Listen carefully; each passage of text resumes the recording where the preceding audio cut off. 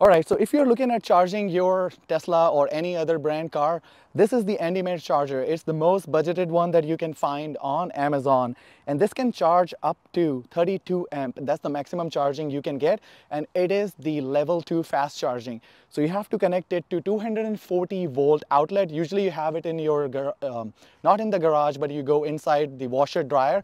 So dryer plug is usually 240 volt. You have to make sure that it actually is the same as your dryer, and you will be able to connect this there. But what we're gonna do is a little different. We're gonna use the CyberTruck to power because it has a 240 volt PowerShare port in the back, in the bed.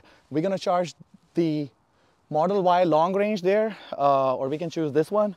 We'll do eeny meeny. I think where the charger port is, that's what matters the most. So this is not the charging port here. We have the charging port here. So let's charge this one from the CyberTruck and let's see how that goes.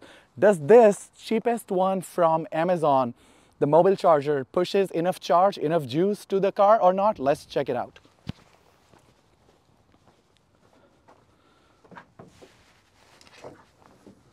So in the CyberTruck, you have the port at the bottom. There are 3 ports. So the 2 ports at the top, they are the 110 volt ports. So you don't want to charge from there because it's going to be slow charging. But if you go to the 240 volt power, which is the highest you can get, you're going to be able to get 32 amp. And fingers crossed for that, because we are using the most budgeted charger for EV from Amazon on this case. And I have the link in the description for you guys. So we're going to get some commission from these videos. I just want to stay transparent. That is for the Amazon affiliate. So if you do that with the link, really appreciate that.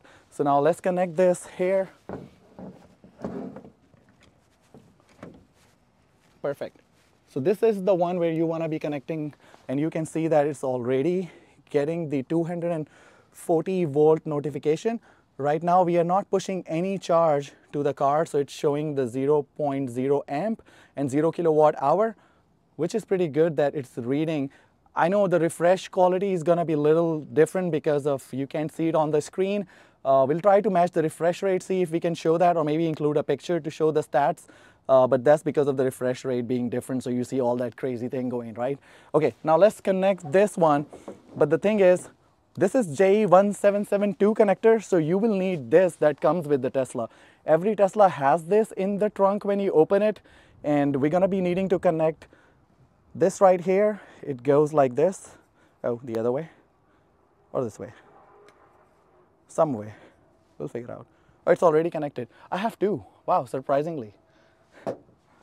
Maybe I was preparing for the video, didn't take out the other one, so I was wondering what's going on. Maybe it's too late for the day to be making video, but these are the two connectors. One comes with a Tesla, other one came with my another Tesla, becoming almost Tesla family now with all these Teslas parked outside. People started calling me the Tesla guy. I don't want to be a fanboy, but I mean, I don't have any option. So this thing right here, it goes in here, and now it's ready to be plugged into your Tesla. But if it is like this, without the connector, this is for any other car with like, you know, if you have a Polestar 2 and any other car can be connected with this. But Tesla, since it's a different connector, you need this. Okay, now we're gonna go towards the Model Y and charge the car. The good thing about this is that the cable is 25 feet long, so you can almost come all the way down here and charge a car. So we're going to be charging this right here. The port's not going to open because this is not a Tesla charger, so you're going to have to manually open the port. So I'm going to go in the app for my car, and I'm going to open the charging port. And when the charging port is open, you can just connect this, and you see the blue light is blinking, and now it's taking the charge. So this is now perfect, that it's taking the charge with the most budgeted charger from Amazon. And we're gonna see how much charge are we getting. So one thing we can see here in the CyberTruck, how much charge is going out.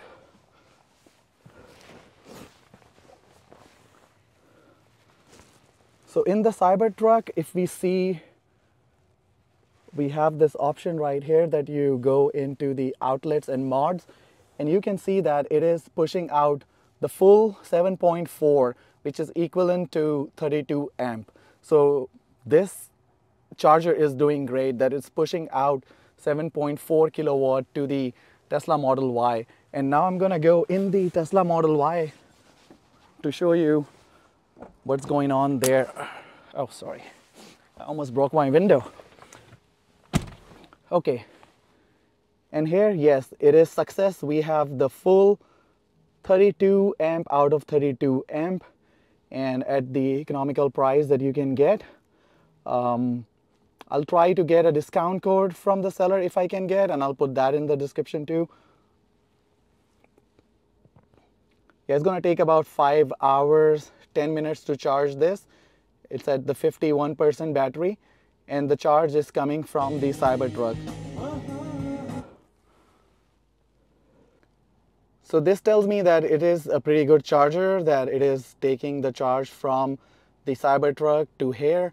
And now I'm gonna go and see on the charger screen, what does it say? So,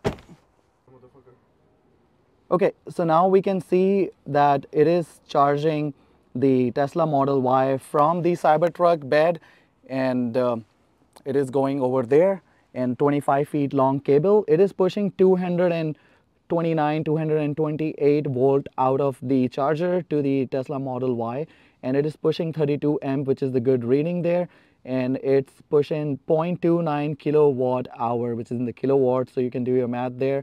But 32 amp, that's what I'm concerned about, and it is doing the fast charging, which you're supposed to get, but not supposed to get from this budgeted charger, which will save you a lot of money. So go in the link in the description and buy that for yourself. You don't have to buy the expensive chargers to just charge your car. So that's all I have from this video, guys. Let me know in the comment section if you have any questions. I'll see you in another one. Until then, peace out.